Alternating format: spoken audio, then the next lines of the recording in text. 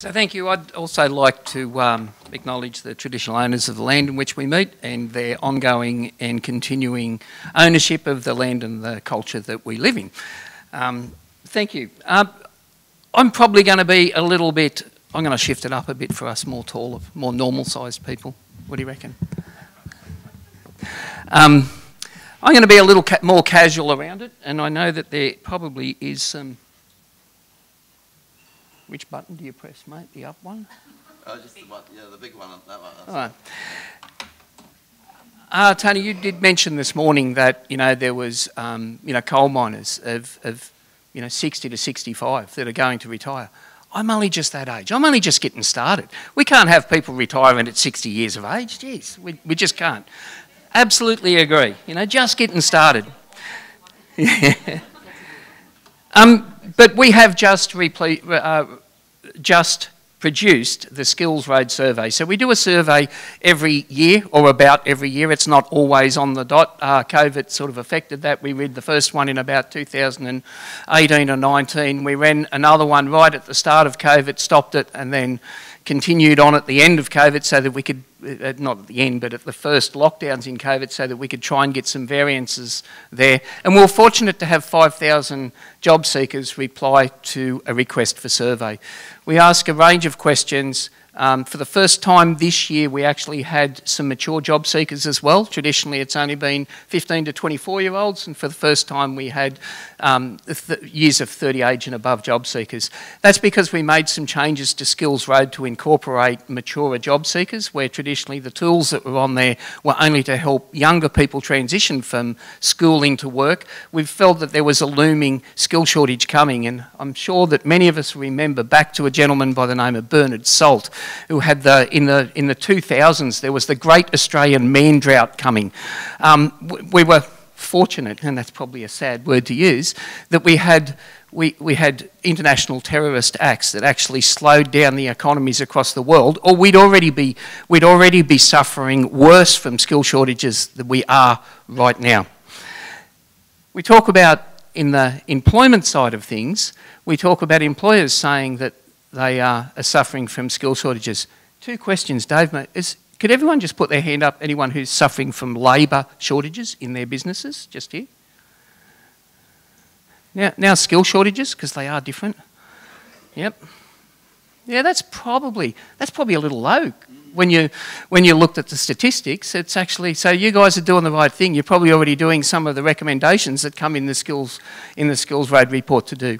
What we do find, I'm supposed to be pressing buttons here. What we did find that the number one issue to stop job seekers applying for jobs at the moment is mental health. Mental health issues, the fear about what's happening in the labour market. 20% of job seekers think that there's not enough jobs. We've all just talked about how that there's not enough people. We're not getting people to fill the jobs that we've got, and yet 1 in 5 job seekers think that there's not a job. For the first time, job seekers are actually thinking about 50% of them are thinking about actually changing their career direction for a more secure job, or a job that offers more flexibility. People aren't thinking about the money, they're thinking about security and flexibility in their workplace, are much more important than just about earning higher levels of money. We talk about labour shortages and skill shortages. One of the issues that we've got to come to terms with, well, what are the future skills? Young people and job seekers need to understand what are the skills that they have and what skills are valuable to employers. Some of the other fears from job seekers that we find are that they're not going to have the right skills to be able to work, even for an entry-level job. Their fears are that unless they've got 100% of the skills that they need for the job, they're not going to apply for it. So I think there's some work that we as employers can do around this, making it known this is an entry-level job. Just come with the right attitude, we'll teach you the skills that you need, because that's what a lot of the entry-level jobs like apprenticeships and traineeships, my sector, are all about. Cadetships are the same as well.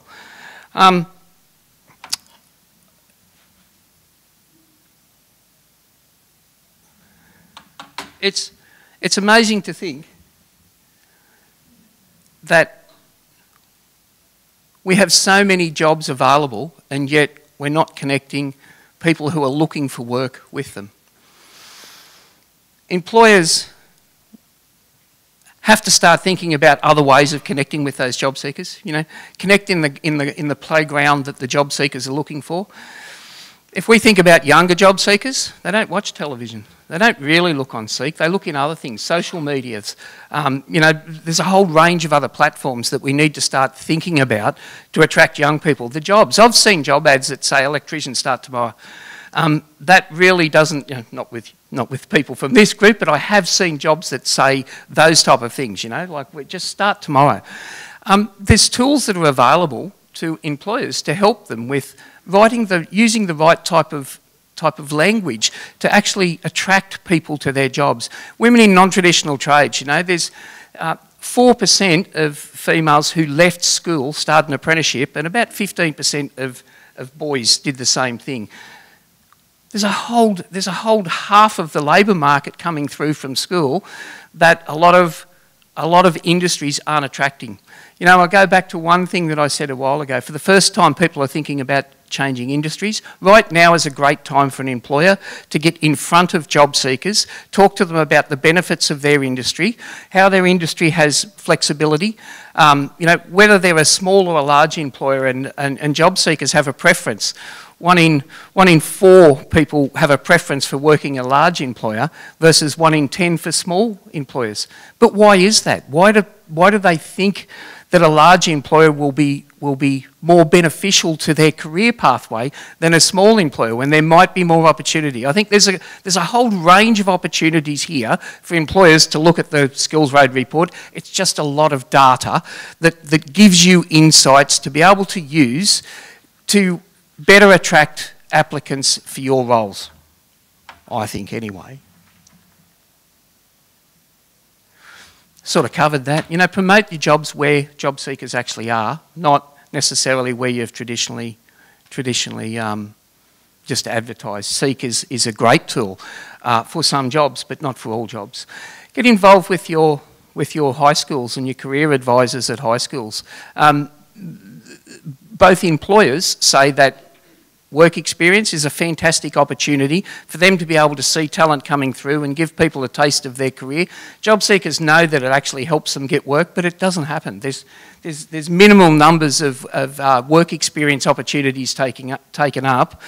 There is a national program, the National Work Experience Program, and the federal government funds both employers to trial job seekers when they've got real jobs. There's great opportunity here for employers to maximise the benefits that are out there from both federal and state governments to help try and overcome the skill shortages.